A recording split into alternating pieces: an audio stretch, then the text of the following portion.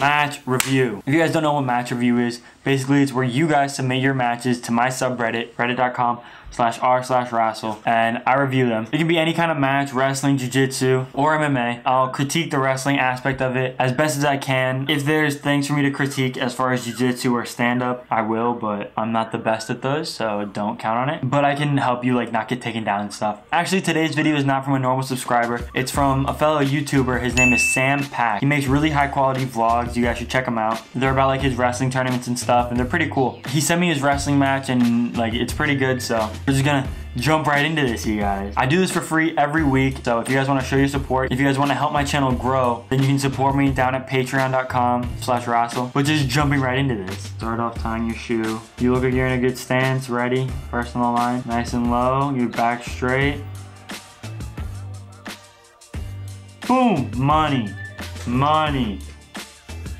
Right off the whistle, you hit a nasty, nasty duck. I don't know if you guys remember, but I made a video about that duck. Like, that was one of the first or second thing that I show. And I'm happy it worked for you. I don't know if I showed it to you, but it's definitely like a really good tool to put in your arsenal. But what happened was you hit the duck, you got the two, and he stood right up. From what I can see in the video, it looks like you're trying to use your weight to keep him down. You're trying to use all of your weight to like keep him on the mat. And the problem with that is since you're wrestling high school boys and they're your weight and they practice with people your weight, they will be able to just stand up. Like all of your weight is not enough to keep them on the mat. You need to get your hips high, your feet in the mat, and you push them down into the mat. I personally would have gone duck into a spiral ride to try and flatten them out while pressing them into the mat. Your duck was executed perfectly, but you just didn't do the right things to keep him down. You can fix that and drill that. Okay, so you get right back out, taps your head, boom, right here.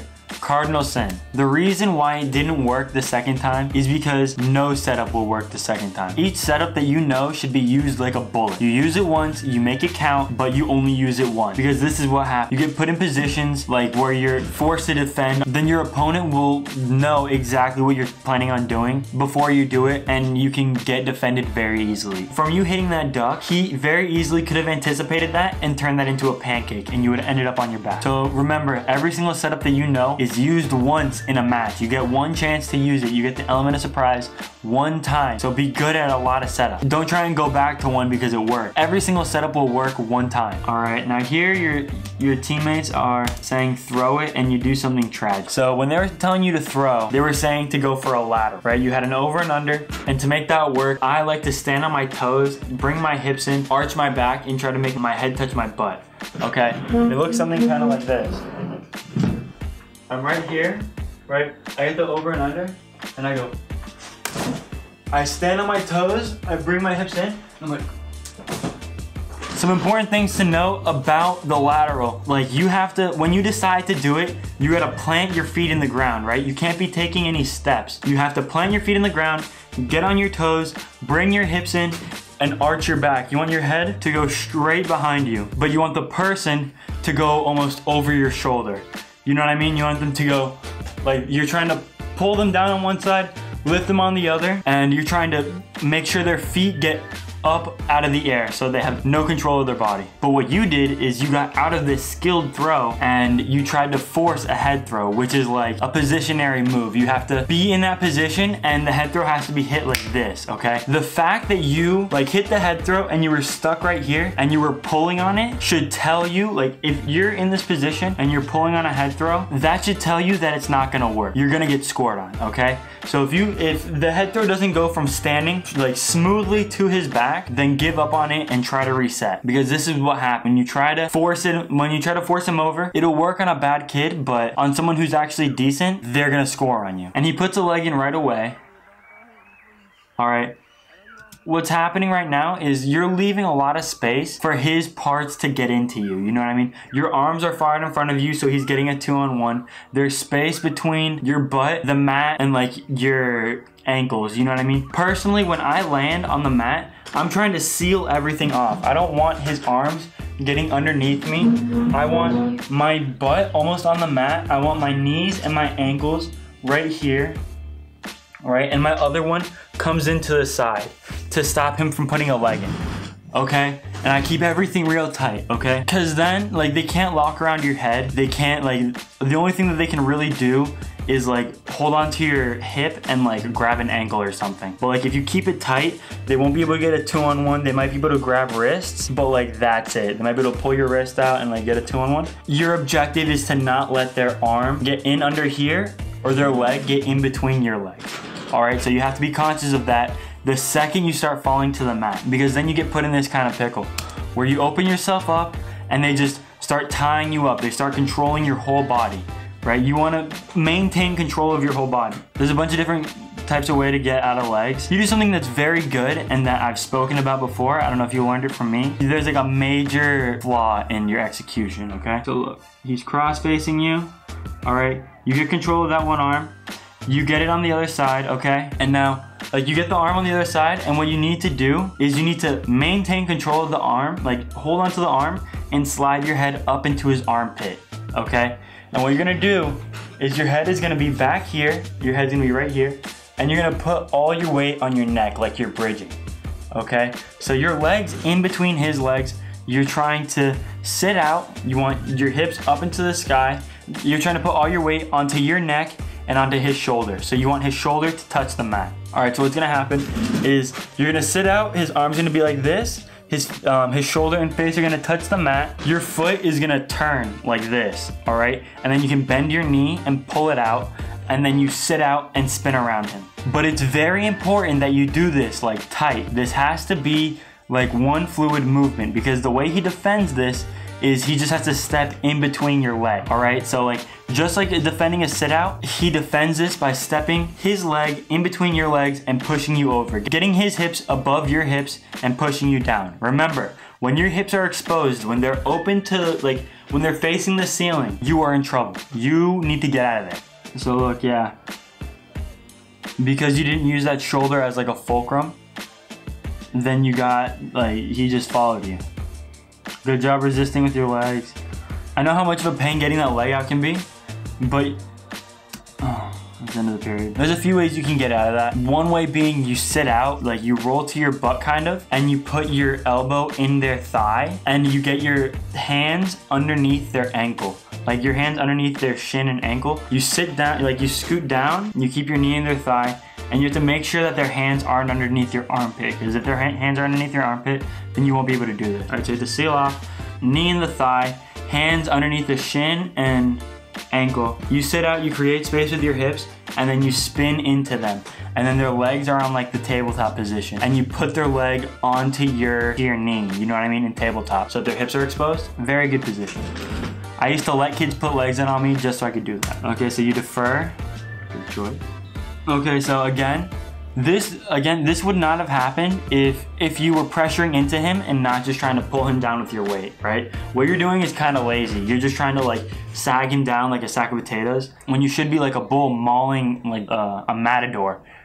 You know what I mean? Like pushing you into the ground, hitting you with his horns and shit, like messing you up.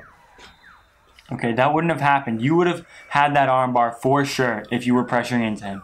You need to keep your feet in the mat and push into him. All right, and right here, you have full control. Like you're in good position for this lift, right? So you're right here, right? You're in good position for this lift. You just don't commit. You have to bring your hips in, straighten your back, lift, and put him on his back. The trick to picking someone up really is controlling their top side, getting your hips under there. So by having an arm in between their legs and having a claw, you have full control of their top side, and you can just get your hips under theirs, keep your back straight, pick them up, and then set them on their back. You switch to a single leg, but you don't try any finishes. You know what I mean? You have control of it and you hold on to it, but you don't try for a navy. You don't try to run the pipe. You don't try to like build them up. You don't try to switch the grip. There's a bunch of things that you could have done, but you were spending too much time thinking. You need to know what you're gonna do before you do it. Off blood time. I hate it when they hold my fingers. Okay, so right here. The last thing that you do when someone's in on a shot is bring your knee to their head. You have to be thinking, get my knees, hips, and ankles as far away from this kid as possible, right? How you slid your knee straight up to his head. If he would have swam, if he would have been on that single leg, and just went like this, he would have had twice as much control of you, right? He's switching from a single leg to a double leg.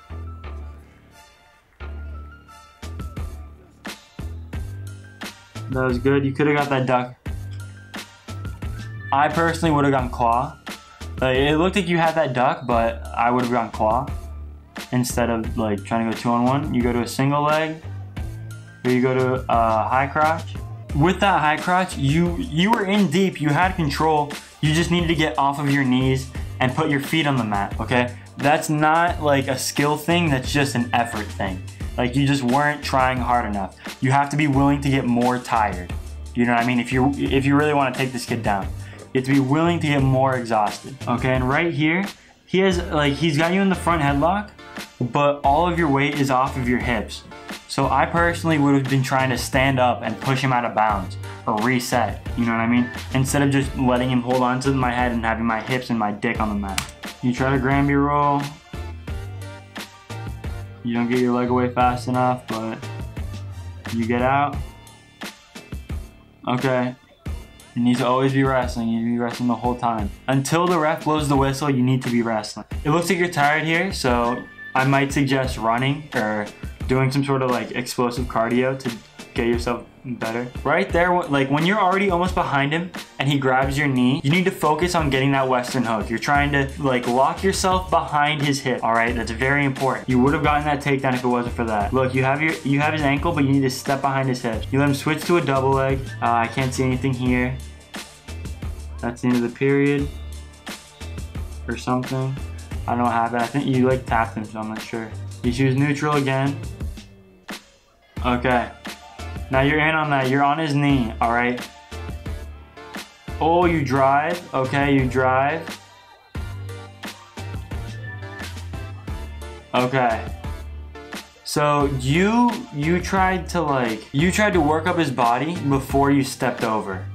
You know what I mean? Since he has your leg and he's on his butt, you want to step over both of his legs. Because if not, then he has too much space to like get up and around you. You know what I mean? Like, if you don't step over both of his legs, he's not, like, he has the ability to not be under you. You understand what I'm saying? So this is what happened. He was holding onto your ankle, right? Where if he was holding onto your ankle and he used that to pull you forward, and then he stepped over your leg. All right? And then right there, it looked like you were tired or injured or something, and like, you weren't fighting like crazy.